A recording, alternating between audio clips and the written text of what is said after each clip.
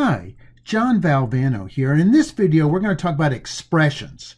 Now, expressions are composed of values and operators.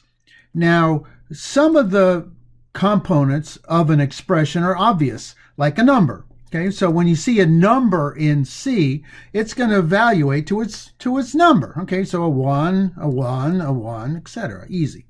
Right. Now, if we have a variable or a I/O register on the right side of an equal sign, okay, this is the assignment expression. And so if we have a variable on the right side of an assignment operator, that variable is replaced with its value. So this is an I/O port, which is obviously the input of port B. And so when it runs, this token here is replaced with the 32-bit contents of the port B input register. Okay, so on the right side, we have variables and constants. Now we're going to combine them with operators. And now you'll see from the, from the book, there's a lot of operators. This is a logical operator, which is a bitwise AND. And so it'll take this 32-bit number and that 32-bit number and bit by bit, 0 to 0, 1 to 1, 2 to 2, 31 to bit 31 to bit 31, and logically AND those two operations together. This is a binary operator because it takes two values and is replaced by the corresponding result of that operation. Okay, here's another operator, another logical operator, which is the exclusive OR.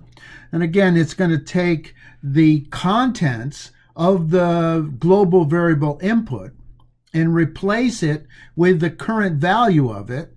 That's a 1. And again, just like AND, it's going to exclusive OR all 32 bits one at a time, bit 0 to bit 0. Here's a shift operator, which is another binary operator. On this side of the shift will be a value, and on that is how many bits right. Okay, that's a right shift pointing. Okay, that's a left shift pointing off to the left. Okay. Now, in an assignment operator, we're going to typically have exactly one variable name on the left-hand side of the assignment. So this thing is going to evaluate to a number and store it in there. This will evaluate to a number, store it in there, and this will evaluate to a number. Now, that's not a variable, that's an I/O port register. And so when we make an assignment into an I/O port register, this value is written to that register. That's not a memory, that's not RAM or ROM, that's a port register. All right, let me show you what it looks like on the board.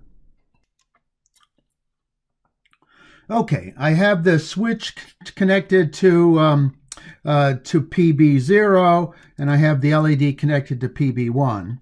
Right? And just like in the previous video, if I double click a variable, a global variable, and I can add it to the watch window. So I'm going to add the input.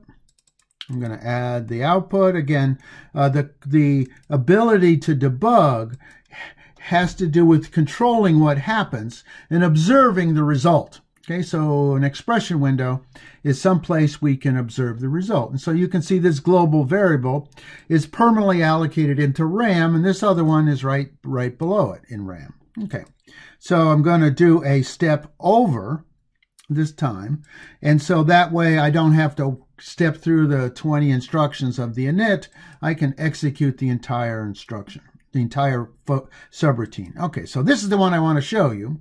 Okay, and I don't have the switch pressed, and so when I execute this line, it's going to read a 0 from the input port, and it with a 1 still gets 0 and store it back into the variable here. So that guy's still there. Okay, now this operation is going to take the input, flip bit 0, move it over to bit 1, and so you'll see this guy change right there on the when it executes. Okay, right there you see now that is a 2 So the LED is not on yet because I have to actually execute the line here that does the output.